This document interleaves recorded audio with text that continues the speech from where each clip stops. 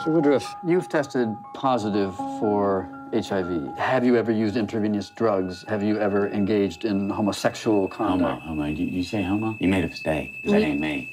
Mr. Woodruff, we estimate you have 30 days left. Newsflash for y'all. There ain't nothing out there can kill Ron Woodruff in 30 days.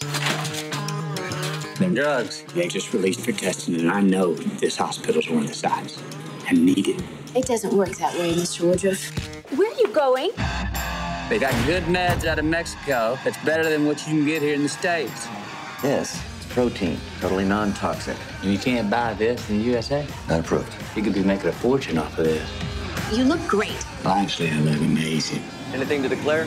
Nada. But importing illegal drugs for sale is a very serious offense. They're not illegal. They're merely unapproved. I've been looking for you, Lone Star. Listen, Tinkerbell, unless you got more cash or new clients, I'm busy. You don't deserve our money. Cut you in, 5%. 25. Take it or leave it. Welcome to the Dallas Buyers Club. You treating these people? How they're treating themselves. Well, I ain't selling drugs, I'm selling membership. Walker, Dorsett, these are patients. Yes, sir. They're also the names of players on the Dallas Cowboys. That's a hell of a coincidence. The hell is it? I have a court order permitting us to confiscate any and all non-FDA approved supplements. We need a new supply. Check Amsterdam, China, and Israel. We're doing business with you.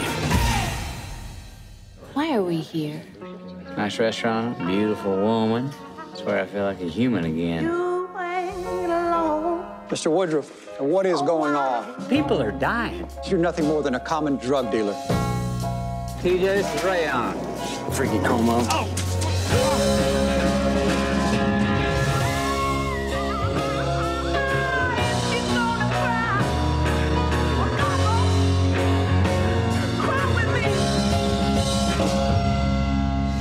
Man, I got one life. Wanted to mean something. Just let me be your ticket home.